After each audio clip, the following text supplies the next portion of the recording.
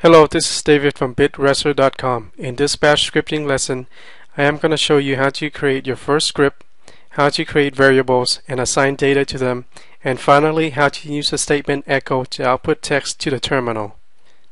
Let's get started by going to your terminal and type in the following command. This command will return the location of your bash interpreter.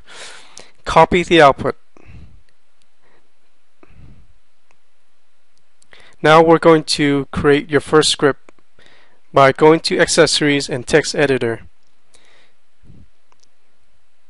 Save your first script as hello world.sh.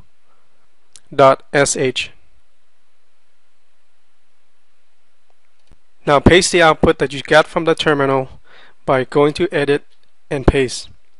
Move your cursor in front of the line and add a pound sign and an exclamation mark.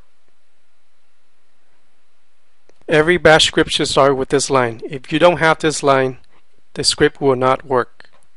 Now type in the following to create a variable called message and to assign the text hello world to it. Notice how I used the equal sign to assign data to my variables. When the bash interpreter executes this line, message will contain the text hello world. Now type in the following to output the content of the variable message to the terminal. The statement that I am using to do this is called echo. Notice that I have a $sign in front of the variable message.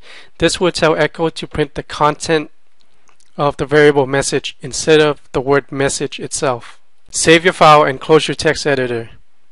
Go back to your terminal and go to the location of your hello world.sh file. An easy way to run this file is by typing in bash hello world.sh, and you can see the outputs. Another way to run a bash script is to first give it execution permission by typing in the following command.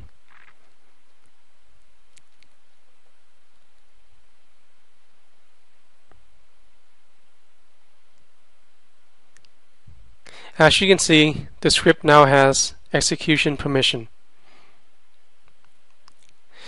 Now to run the script, type / and then the name of the script. Notice that I didn't have to use bash. If you have any questions or comments, feel free to post them in bitwrestler.com forum. Thank you.